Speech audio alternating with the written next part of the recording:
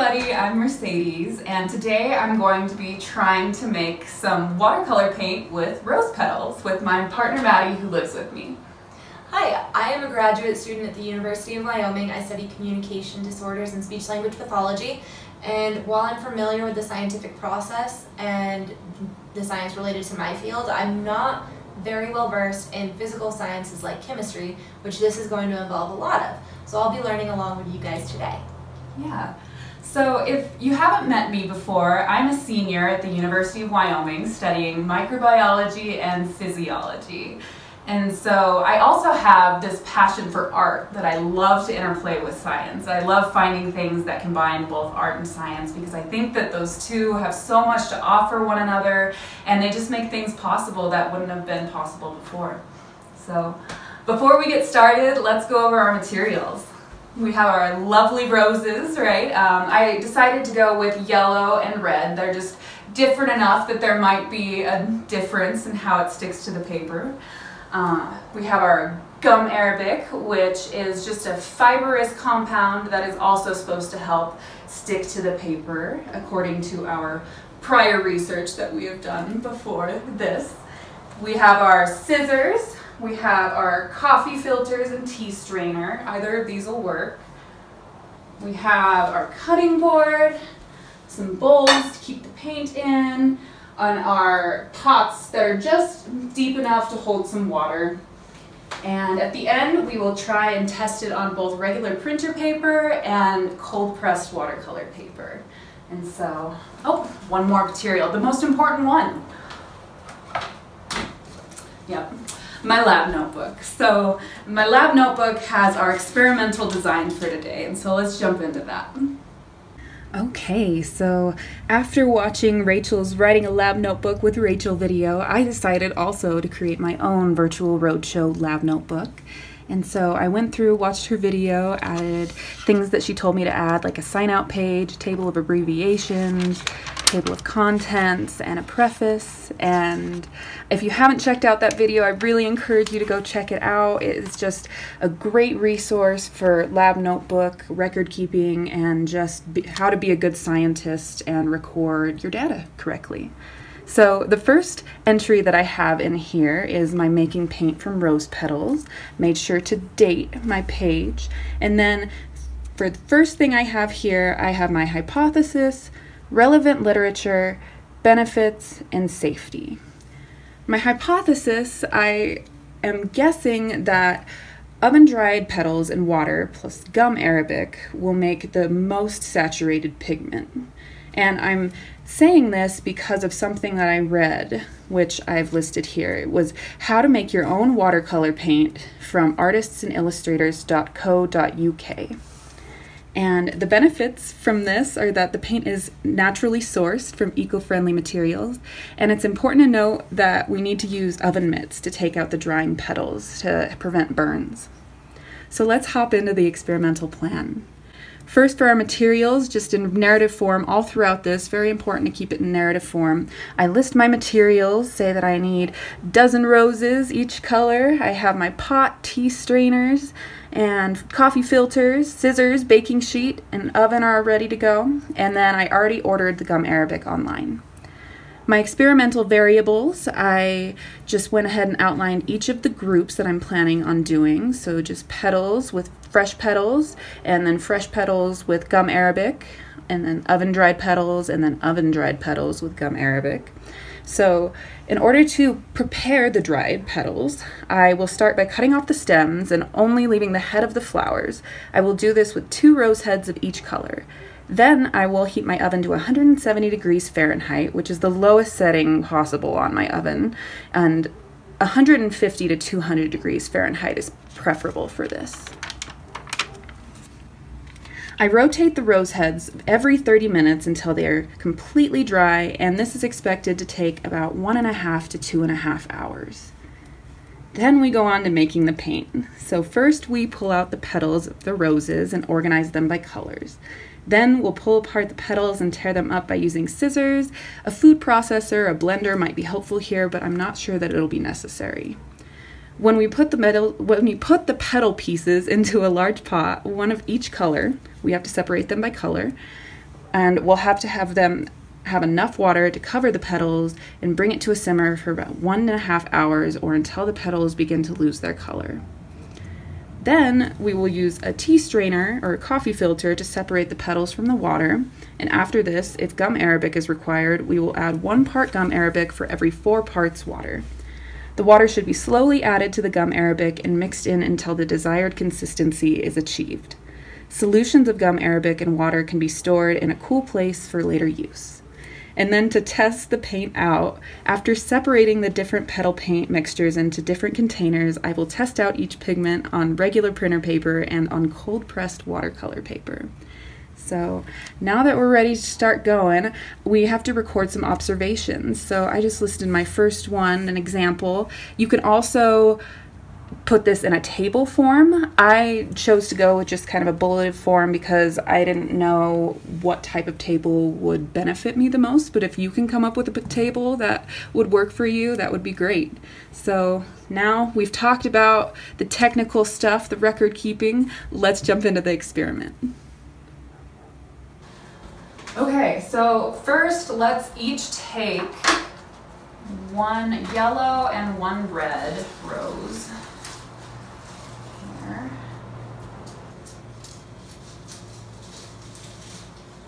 Okay, and we're going to cut the stem off, and we're going to cut it to about right here. See how there's kind of a fat part of the rose? We're going to go right below the fat part of the rose. And I think it might be kind of fun to just see if we can do anything with the leaves. What do you think? Yeah, I think that's a good idea. Throw some on there for fun. But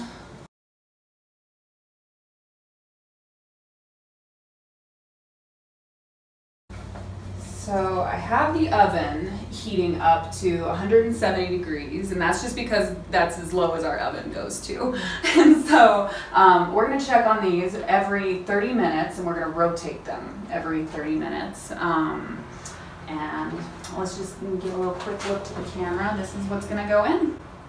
Okay, so I think we're ready here. The leaves only took 30 minutes, and then I had to take them out because they were nice and dry. But now we're ready for the roses. Even though my oven was on the lowest setting, I'm still using my hot pads because safety first, safety last, safety always. That's what Rachel always likes to say. Okay, so come on over here, and this is just kind of what they look like after they've been drying. And we dried them, it ended up being an hour and a half that we dried them.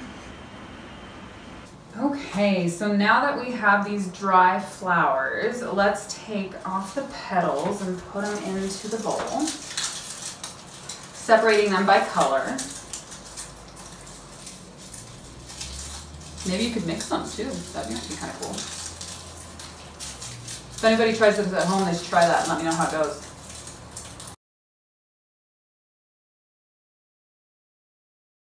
The inside of our roses are not quite dry, so maybe should have kept them in there for another 30 minutes, and we can maybe even pop these back in the oven. But that's just how experimenting goes. You just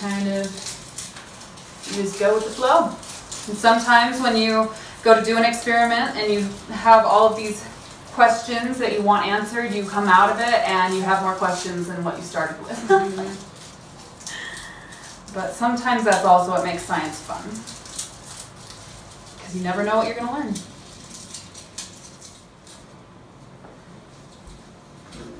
We'll just kind of lay those out so they're nice and open.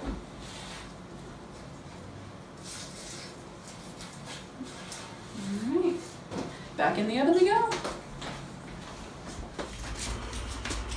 Just lightly touch. Flowers themselves are not hot, but just always want to be very, very careful. They seem good. Okay, let's go crush them. Okay, so now what we're doing here is just ripping up the petals, just tearing them up. You can use scissors, or your fingers, or anything really. Ideally, we would have like a mortar and pestle type situation, but I don't have one of those at home.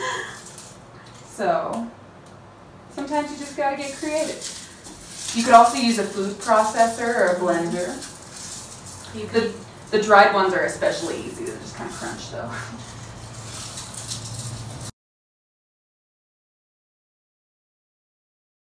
sometimes there are a lot of extraneous or confounding variables, which are variables that you don't expect there to be. And that's sometimes why science can cause more questions, I think. A big part of why, at least. Sometimes if you don't find them while you're doing an experiment, it can change the result because you don't know whether they were impacting it or what you were doing and planning was what changed the outcome. That's also why repeatability is so huge, right? Because if we know that more than one person has done it, it's more likely that they were correct in what they did, and there were less likely to be confounding variables. All right, so we have mashed and mashed and mashed, and here's what we've come up with for the red. Looks pretty good, pretty small. Even better for the green, yep. But our yellow's given us a little bit of trouble, so I think we should maybe try to throw it in a blender here.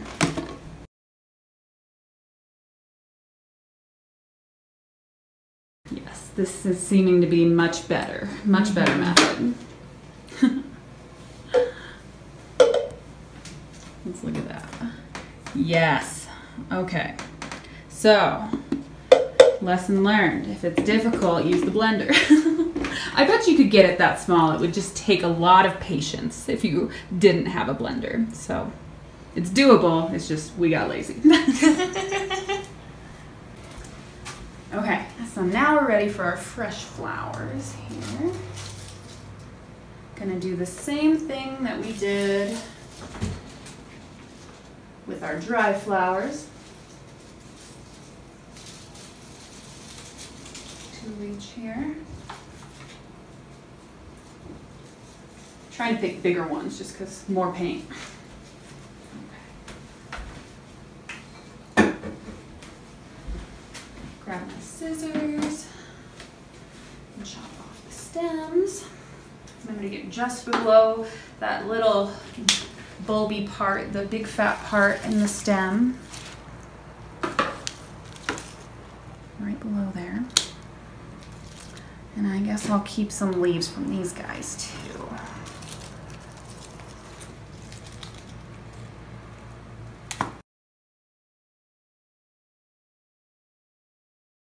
This is actually, I think, a really cool way of finding different paints because it's natural. It's all natural, right? A lot of our pigments that we have in our everyday lives come from man-made chemicals and things like that. And so it's just really cool that these are so eco-friendly and literally green. You don't have to laugh at my jokes if you don't want to. I can't see you. All right, now that I have all my flower heads done, I'll have Maddie come over and help me. We're just gonna take off the petals. Does she love me? Does she love me now? I used to do that on the playground all the time Oh when yeah, I was a kid. Me too. Any flower with petals, man. Yeah. Poor flowers, man. I mean, we're not being very nice to them right now, but They're going to serve an artistic purpose. yes. Hopefully. Yeah, I know. Assuming this works. I don't know, when I was crushing the dried pigment at least, the pigment was getting on my fingers, and so that was a little encouraging. Yeah, I noticed that the most with the red. I didn't see very much with the yellow, but that just might be because it's so close to, Yeah. like it's not as much of a contrast in color. Interesting, yeah. To your skin. Yeah. Do we just get rid of the bottoms when we're done? Mm-hmm. Okay. Yep. Yep, all of our pigment that we want is up in the actual petals. If you included those parts, that might actually be one of those confounding variables that I talked about, because those have other pigments, right? These are really rich, concentrated red pigment, but in the center, maybe there's yellow for pollen or green for the stem. Just not quite as good and pigmented as the petals themselves. Right. Because of what happened with the yellow flowers, we think it would be better to use the blender for all of the fresh flowers. I don't think these are going to mash as well. It would take a lot of time. So we're going to use the blender, but to make sure we're not putting any of those confounding variables in there, we're going to rinse it out so we have all of the dry petals out before we start with the fresh ones. And we'll have to dry it off with a washcloth. You can just use this one. And we'll do that to make sure the pigments also don't mix between each of the flowers, because we're going to have to use the blender for all 3 of the colors. I have to rinse off the lid too, can't forget that. Yep, can't forget the lid.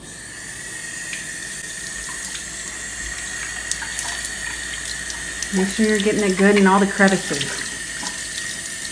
Our blender is nice because the top actually comes out, so I can make sure all of those petals and the little last bits get washed away. Huh. We were cleaning out the red roses and the water's purple. Bright purple. Very purple. That's interesting. Well, I guess we'll have to see if we have red or purple paint at the end of this. Now we get to add the leaves in. These are all really fresh leaves, so we can see the contrast between them and the dry leaves.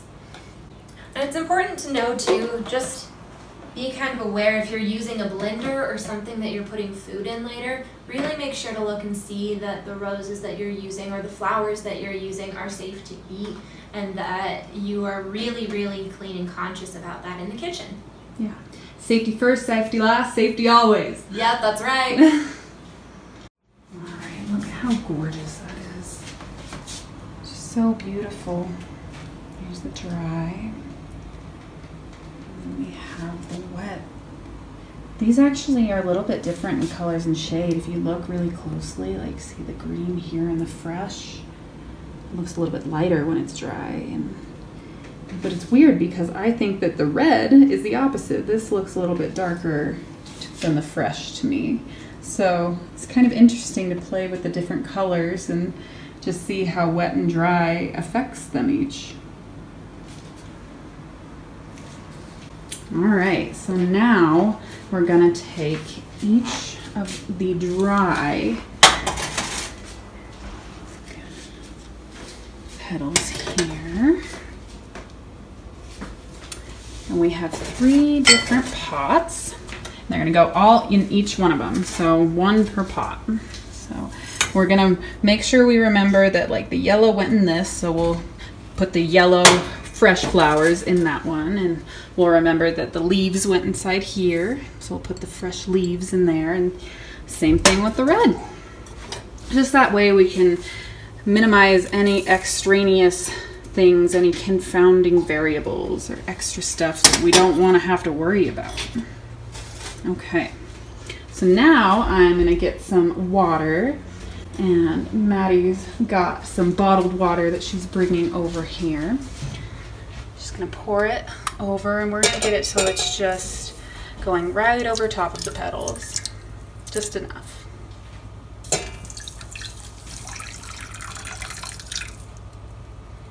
Alright, what'd you say? That's like ½ inch of water, maybe? ½ inch water. It was a cup. A cup of water for a head of a rose, 2 heads of roses.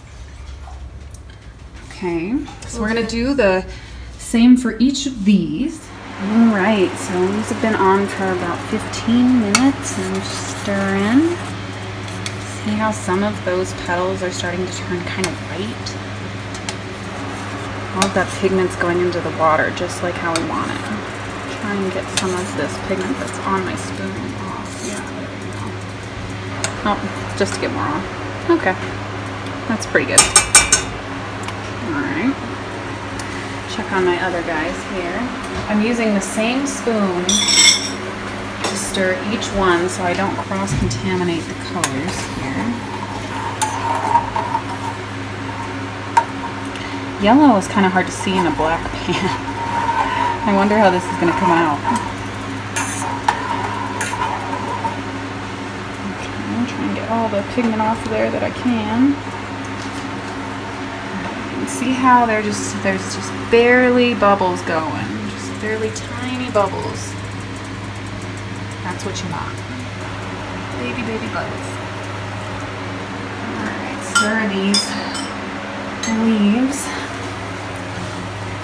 And I'll check back in another 15 to stir until the end. Alright, so it's been 45 minutes, so I'm going to turn off the heat. 30 minutes to cool here. This is how stuff is looking.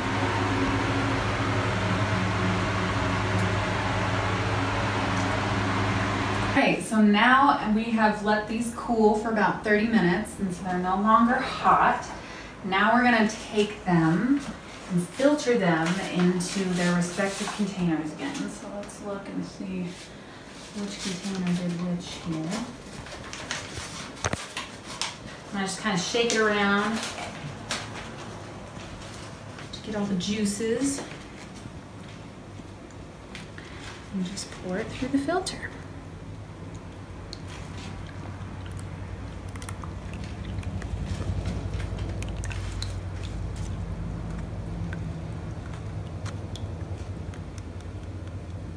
Get as much as I can in there, shake it off.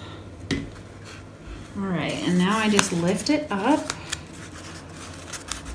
And this might take a minute for all of the water and goodness to kind of drain out of here. And you can even encourage it by squeezing it. And so maybe we'll do that here in a second. I'll start getting the others first.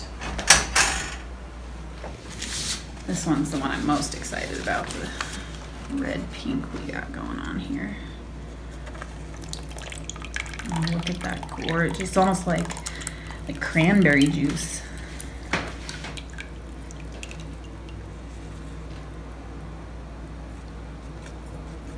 Getting a little shaky here. Okay. Same thing, lift it up. Usually there's a little bit of an initial spillage. I'm going to squeeze that here in a sec and do the leaves.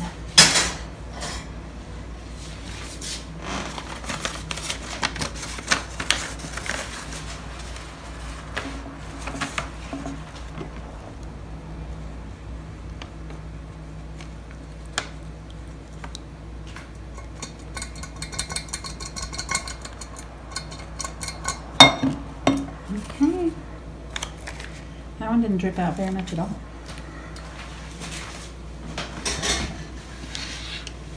Interesting. I think it's because the particles are smallest in the leaves. Okay, so now I have some clean spoons here. And we're gonna just kind of squish. Get all that liquid out of there that we can.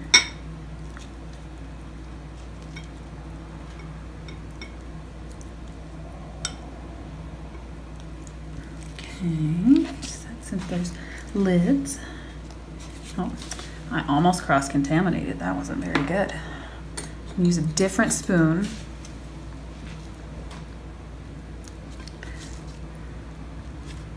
Same idea here. Get out all the juice we can.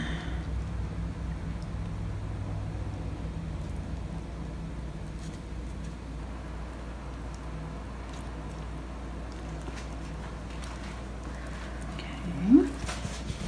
Let's see if we can get anything out of this one. The red one definitely dyed the coffee filter. Yeah, you're right. That's exciting. Getting a little bit something. Very slightly. Oh, see that burst. You have to use the tea filter. I have to use the tea filter with this one, yeah. I guess I'll get out what I can and try the tea filter again.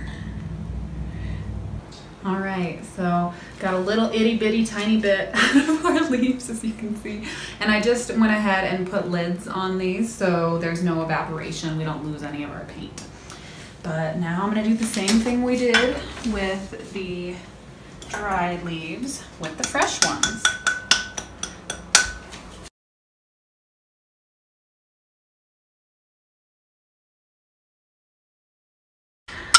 All right, and then last time we had to add a half cup of water kind of at the 30-minute mark for each thing. And so we're gonna do a cup in each of the rose heads and half a cup in the leaves still, but at the 30-minute mark, we're gonna add a half a cup to all of them so they don't dry out too fast. But let's grab some bottled water.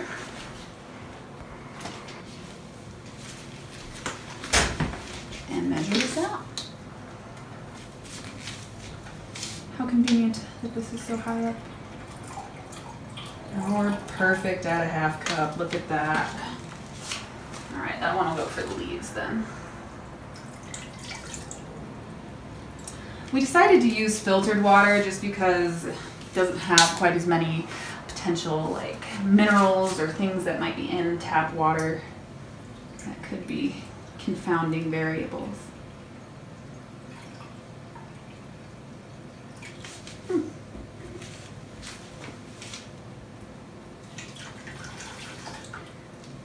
This glass has a conversion, and apparently 8 ounces is equivalent to a cup. I'm sure many of you knew this. I just am relearning this again for probably the 6th time or so in my life. All right.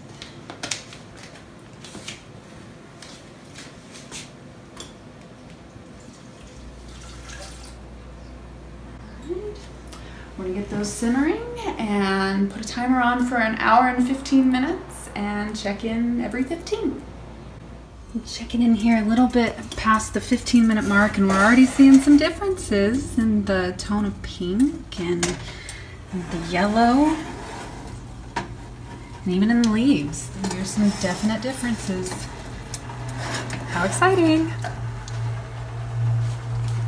All right, 30 minutes to cool. This is what they look like.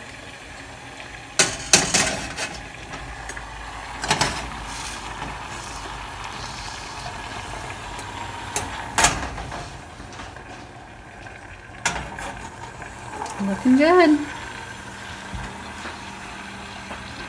All right, so now we're ready to filter our fresh flowers into our respective containers, making sure you know which one goes where. Good thing for labels.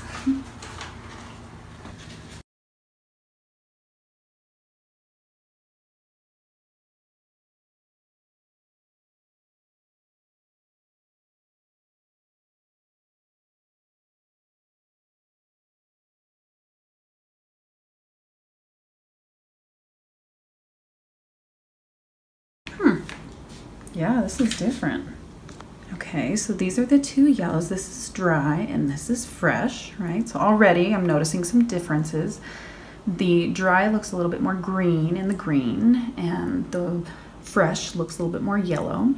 And then with the dry red, this looks, I don't know, I want to say a little bit lighter color than the fresh flowers. The fresh flowers gave this like cranberry, really dark red.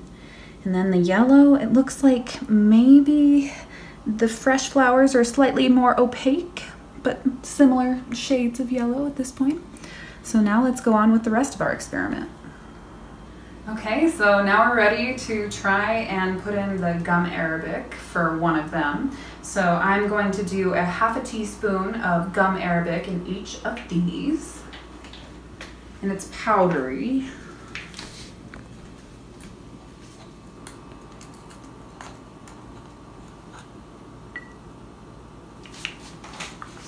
A little bit like baking powder.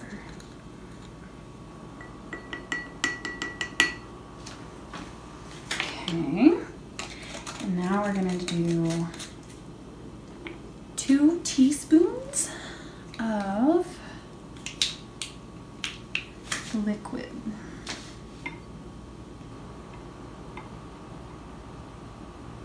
It's difficult to get it all the way.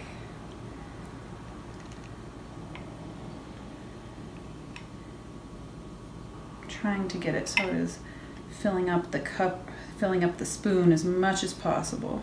Okay.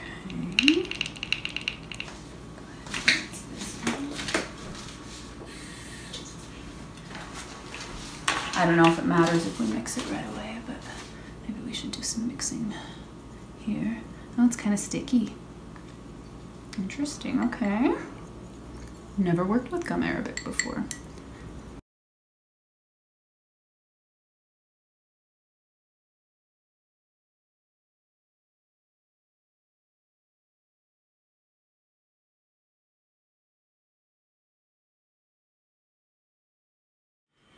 All right, so I think we're ready to start testing. So I have cold pressed watercolor paper and printer paper, and we're gonna start doing some swatches. Okay, so I guess I'll start with the dry with no gum arabic in it. Oh wow. Yeah, it's still pigment and it's sticking to this paper. Hear my dog. He's excited. Okay, so let's try this. I'm gonna get a little less water, a little less paint, because I know that printer paper is easily saturated. Here, oh, that's pretty. That's really pretty. Huh. Yeah, maybe we can come back a little bit back here, saturate a little bit. Okay, so let's try it with some gum arabic in it now.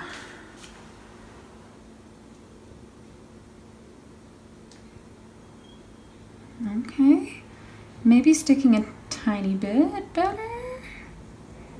It looks like a different color to me. Yeah, it's also not the same color. So,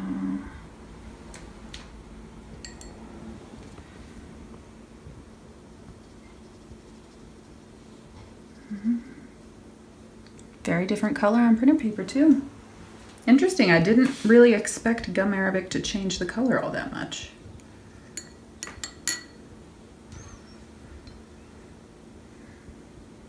Now we're gonna do the fresh without. Oh, that's gorgeous. Wow. Wow, okay, That's wow. amazing. I think we might have found our winner here. Oh, all right, well, that's what it looks like, I guess. Yeah, I think that one's the winner. That's right there. Beautiful. Let's see what it looks like with the gum arabic, see if it's even better, maybe. Sometimes you don't even need to add things, and you just add things and it messes it up, but let's see what's going on here. That's really light. Different color, like peachy almost. Yeah, it's kind of corally. Like it lightened it.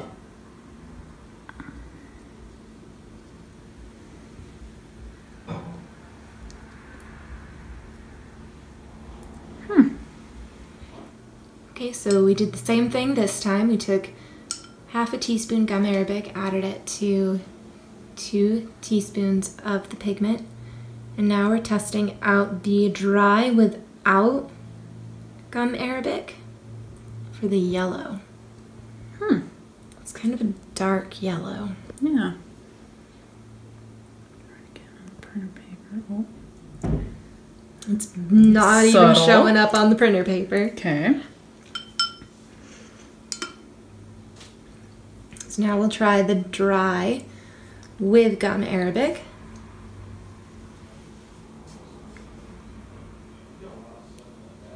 That is much lighter.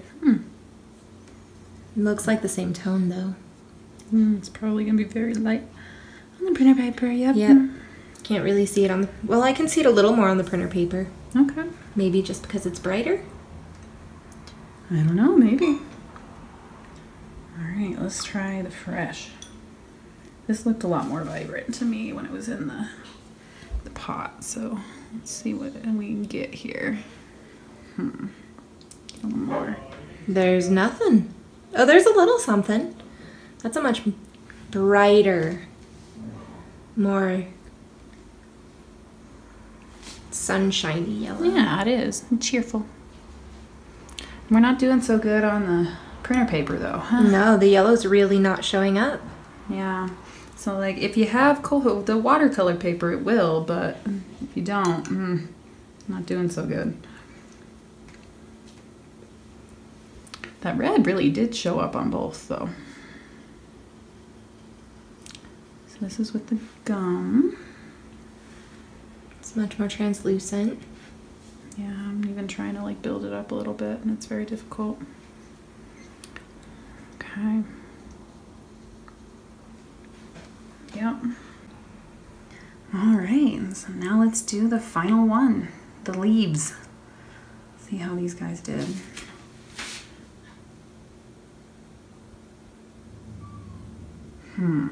Looks more yellow than green to me, but it did show up.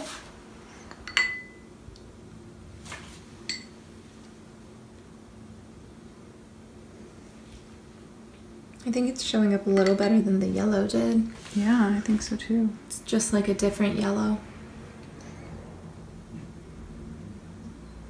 Let's see here. Yeah, I think that's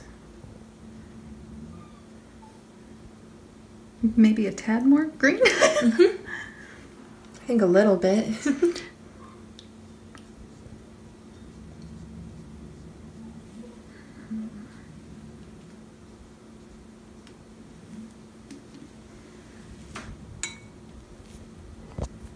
All right, moving on to the fresh. Ooh, That one you really can't see. interesting.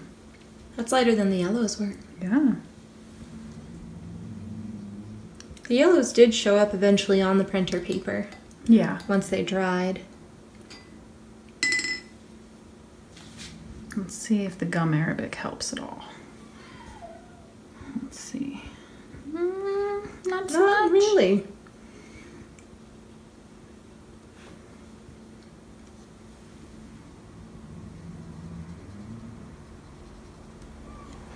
Well, there you have it. I guess we'll wait until these dry to look and see how they actually are, but that's what we have for now. All right, so it's a few days later, and this is what they look like dry. The yellow actually ended up turning out much more vibrantly than I initially saw it when it was wet. And they turned it out really beautiful, actually. I'm happy with how they turned out.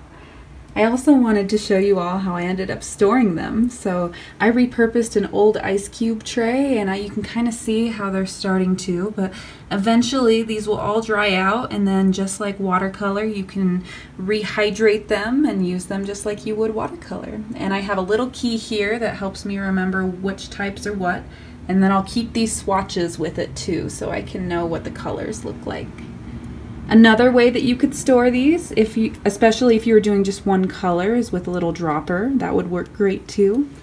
But stay tuned for the next video where we go over our results and I start to paint a picture with using these paints.